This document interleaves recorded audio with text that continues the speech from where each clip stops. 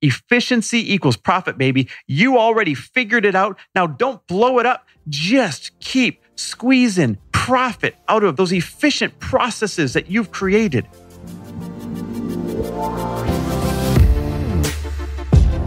Welcome, everybody, to the Chris Harder Show, where we are making you unapologetic about your pursuit of success, knowing that when good people like you make good money, they can then do great things. My name is Chris Harder, and several times per week, I will bring you epic guests, solo episodes, and every single tool, trick, and skill set you need to grow your business, grow your money mindset, and to grow your wealth to levels that you have never reached before.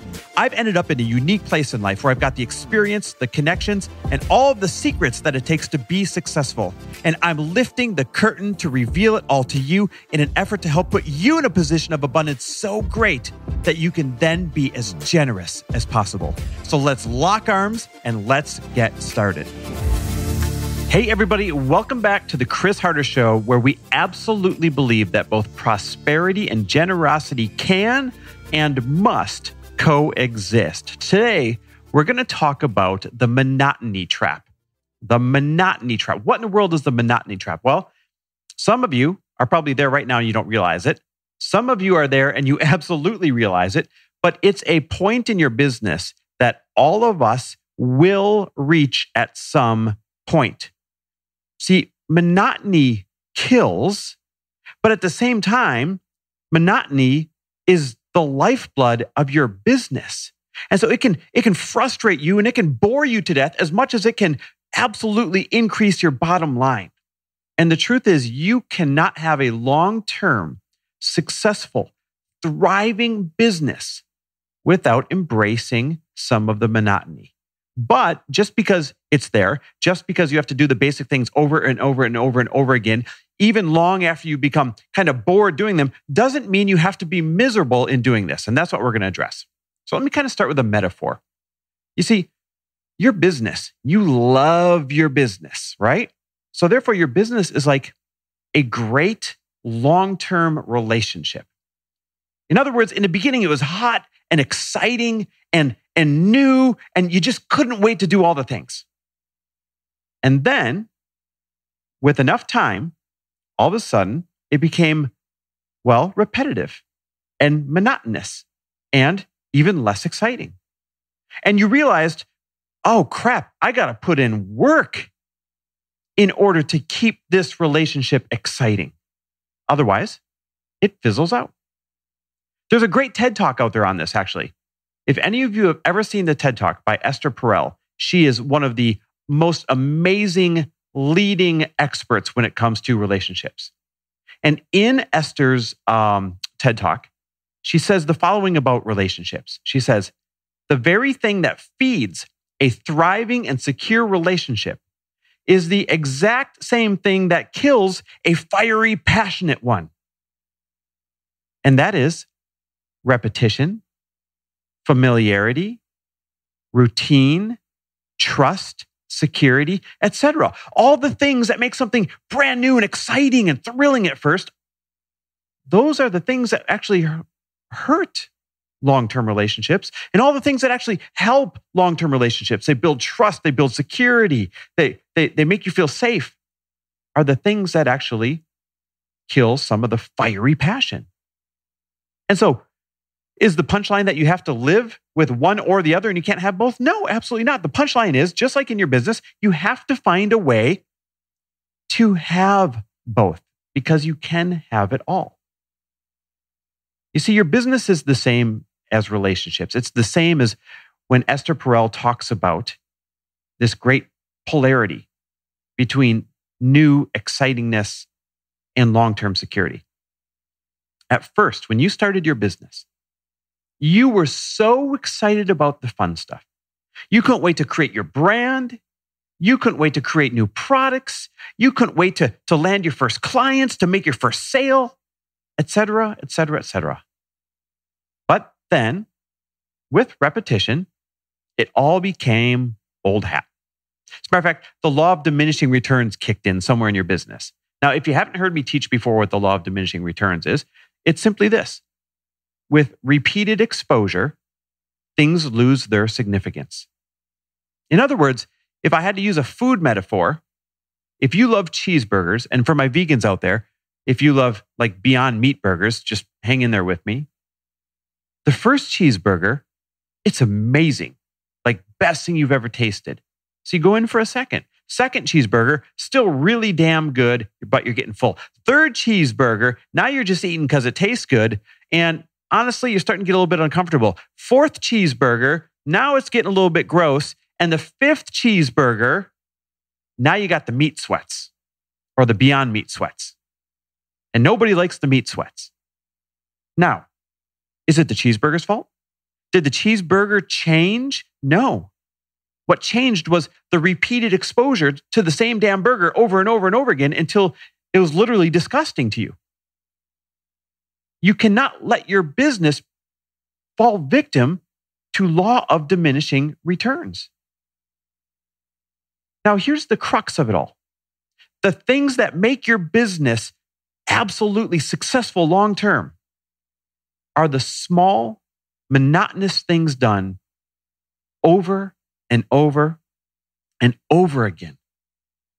The small things that you repeat, and because you've done them for so long, so often, you've become incredibly good at them. You've mastered them, but they've lost their excitement. Remember how thrilling, even scary the first sales call can be? Now you can do it in your sleep. Now you know exactly what they're going to say to you and exactly what you're going to say back to them. But you've become good at it. And that's why your business is going well. You've just kind of lost the excitement. And this is where I see people sabotage their business. I see this all the time. They finally get their program up and running. People are actually starting to ask, hey, when's the next one opening? It's getting a reputation. Everyone's excited for it. It went from like barely being able to sell your first program to now, you know, this thing is pre-sold 5 months before they're even able to enroll. Except, what do? You blow it up and you start something new. Not because the program isn't printing money and changing lives, but because you got bored of it. And it's not a judgment. It happens to everybody. This used to happen to my wife all the time. When she was in fitness, we had the greatest monthly membership, 2,000 women paying $60 a month every single month, 120 grand a month, very little overhead. It only took her a few hours to write the workouts and to film it. Except she did it for so long, so often, that it became monotonous and boring to her. And so then she got into self-development and she had the Bliss Project and year after year, 500 women from 8 or 9 different countries would come and she changed lives. But then with repeated exposure, it came time to end that and move into something else. This is human nature, guys, except the problem is some of you are killing incredible income sources that you once prayed for just because you got bored. And so you don't have to throw the baby out with the bathwater. You don't have to sabotage your business. Here's another example. When we were actively growing our network marketing team, we were one of the fastest growing teams in the history of the company, if not the fastest growing team. And one of the things that I quickly learned as I was growing this team was that to create a successful network marketing team, it wasn't always what worked that made a team successful. It was what was easily repeatable that worked long-term to build a good team. In other words, when we were first in network marketing, we were sharing healthy supplements. And it was so simple because my wife had just won all of these fitness competitions and she was getting covers of magazines. And we quickly realized that we could just put her on the phone with somebody else. They'd say, what do you use? She'd say, I use X, Y, and Z. And they would sign up. Except when it came to getting other people on our team who also wanted to share the products and make some money to do the same, they would say, well, I'm not a world fitness champion. I'm not on the cover of magazines. I don't have 20-pack abs, so I can't share this. You see, that's a good example of it's not what works all the time. It's what's duplicable. It's what can be easily repeated by everybody that works. And those are the monotonous things. The truth is, when I got into coaching our network marketing team and when I got into dumbing it down so we could have simple conversations to sign people up, the absolute truth is this. We got sick and tired of having the same old conversations over and over and over and over again for years. It became deathly monotonous. But it's what worked because people could duplicate it, because we've kept it simple. What is simple and what gets repeated in any business is always what works. So the same goes for your business. If your team can't scale what you've already mastered, well, then you're going to be a one-person show and you're going to hit a ceiling, and then you're going to get bored and you're going to get frustrated. If your team cannot quickly duplicate what it is that you used to make your business successful, then your business is no longer going to grow. You need to keep it simple and keep it duplicatable in case a new teammate comes in, so that they can pick up the standard operating procedures and just start doing what you've already figured out works. That is the lifeblood of a business. Duplication. Small, simple things done over and over and over again. So you've actually got to learn to appreciate them and embrace them. So here's 3 tips to help you do that. If you find that you're bored, if you suspect you're going to get bored in your business soon, here's 3 tips to be able to get that thrill back again, to be able to keep it going even though it feels monotonous to you. Number 1, embrace what monotony does for your bottom line. Efficiency equals profit, baby. You already figured it out. Now don't blow it up. Just keep squeezing profit out of those efficient processes that you've created, and appreciate, enjoy that you are now profitable for less effort. You are now profitable for less fear. Yeah, the fear might give you the thrill, the dopamine hit, the rush, but now get that rush, get that thrill off the profit that you worked so hard to get to that point. That's number 1, embrace what monotony does for your bottom line. Number 2, spice it up again. Maybe you go work in new places. Instead of working in your home day in and day out by yourself, go work at a WeWork. Go work at a shared workspace. Go work at a collaborative space. Go work in your local coffee shop. Go work in new places. Go learn new things. Yeah, your business is doing well, but you know what? There's more you could learn. Throw yourself intentionally into learning new things, new tricks, things that'll boost your business. Maybe make that first hire that you're afraid to make. Bring some new people into your business. They'll offer you new perspective, new life. Now you have somebody to show up for other than yourself, and that's exciting. Your job is to find the fun again and to intentionally spice it up by doing these things. And number 3, move your finish line. Move your finish line. What I mean by that is expect more out of yourself once again. It was exciting chasing your first 6 figures. But now you're just going through the monotony, making your $100,000, $150,000, $200,000 a year. Well, guess what? Become excited now about chasing $250,000.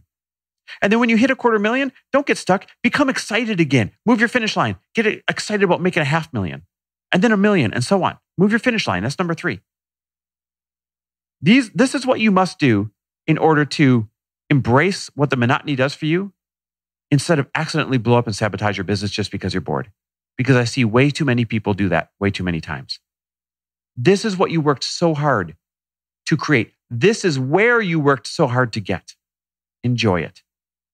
Find the perks. Find the blessings. And challenge yourself to find the excitement in it again. Because when good people like you embrace monotonous things, that's when they make good money and can do great things. A little twist on my normal line there at the end. And by the way, don't forget about my new Fastermind. We are definitely going to spice things up and bring the excitement back to your business there, I swear, because we're going to put you in a tiny group in my house in an intimate setting for a couple days in a row while we roll up our sleeves, collaborate, teach you brand new things, and change your life. We're going to bridge that gap between where you're bored at right now and where you are praying you will be one day. We are going to do that in a much faster condensed container than anyone else has ever done that before. It's going to change your life. Now, we're quickly filling up the first one. I've decided to do a second one. So I want you to text me the word faster to 310-421-0416. Again, text me the word faster to 310-421-0416. We'll banter back and forth, see if you're a good fit for one of these groups, and then we'll give you an official invitation. Text me the word faster to 310-421-0416. And in the meantime, don't get bored.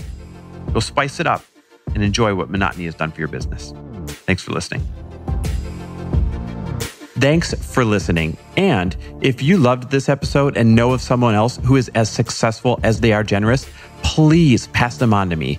It would mean the world to me if you help me get this cause and this message out to as many listeners as I can. So please, if you liked what you heard, it goes a long way if you take 30 seconds and leave me a 5-star review and share this with your friends. I'll be forever grateful. And until the next episode, cheers to your success.